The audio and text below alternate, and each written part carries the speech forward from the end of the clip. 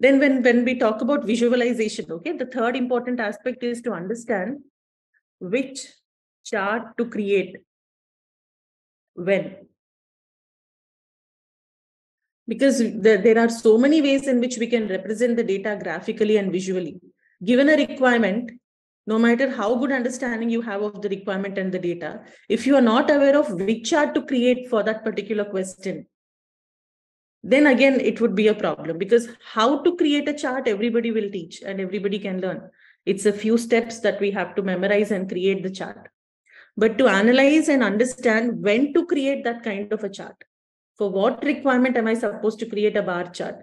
For which kind of a requirement should I go for a pie chart? When should I go for a histogram?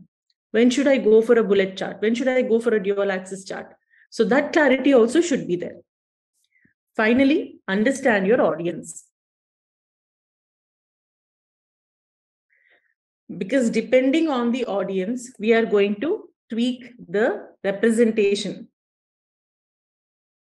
If you're creating a report, let's say for the CEO of an organization or for the board of directors, then what kind of a report would they expect? The overall summary of the performance of the business, and at the same time, an ability to drill down wherever required. If they want to focus on a region, they should be able to do that. If they want to focus on a particular state in that region, they should be able to drill down and zoom in. Okay, they should at any given point of time be able to see the summary. At the same time, they should be able to focus on the element of interest. Zoom in, zoom out, drill in, drill up. All the such features should be given to them. Now, let's say you're creating a report for the same organization, but this time it is for a sales representative.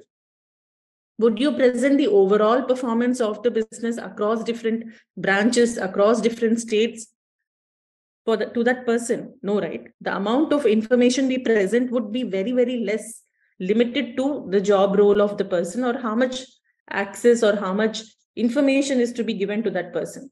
What would that person be interested in? Let's say a sales representative. That person would be interested in, how am I performing with respect to my targets? Will I be able to reach my targets? How am I performing with respect to my colleagues? Where do I stand in the race? How am I performing with respect to myself in the past? Right? Me against my targets, me against my colleagues, my competitors, me against myself. Am I improving or not?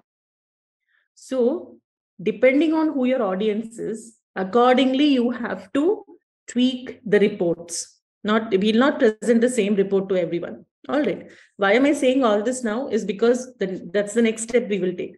We will proceed to creating charts. We will see how to visually represent the data. Okay. But here it's because it's important to understand the data. Now, I know there is a relationship between these two. I know that certain products belong to certain types. Okay. And Excel is a very intelligent tool. Now, suppose I go and choose coffee here. It is showing me all the members pertaining to coffee. And you see how in the filter also, it is highlighting only those three.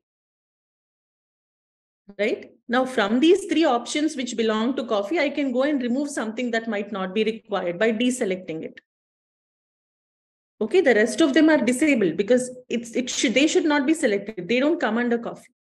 Now, if I choose espresso, you can see how it has highlighted all the members belonging to espresso. If I select herbal tea, you see how it is bringing those members to the top of the slicer, helping me easily again select what I might want.